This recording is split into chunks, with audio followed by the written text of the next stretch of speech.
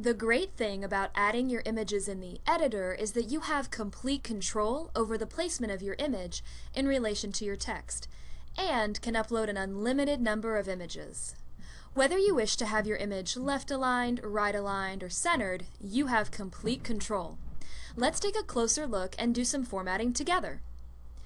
When you use the Insert Modify Image button in the editor to choose an image from your library or add a new one, you'll see formatting tools at the bottom of the window. You can use these options to change your image's alignment, right-aligned, left-aligned, centered, etc., add margins, add colored padding, or add or remove a border. Want the text to wrap around the image? Choose left or right alignment so that the text will flow around your image.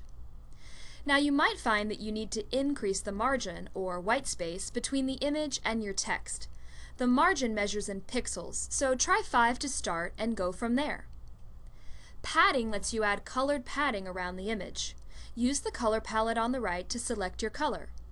If you want a black cell around the image, set the padding number, also in pixels, and then choose the color black to specify the color. Border lets you add a border around the image. It measures in pixels, so try 1 first for a thin border line and go up from there. Use the border color palette on the right to select your border color. In your browser, you might have noticed the automatic blue outline that hyperlinking an image creates. Go back into your Insert Modify Image tool and insert a 0 border to take away that blue outline. Once you're happy with the way your image is formatted, you can add another image or exit the editor to save and preview your handiwork. After you exit the HTML editor, be sure to click Save in the wizard to save your changes and preview the images you've added.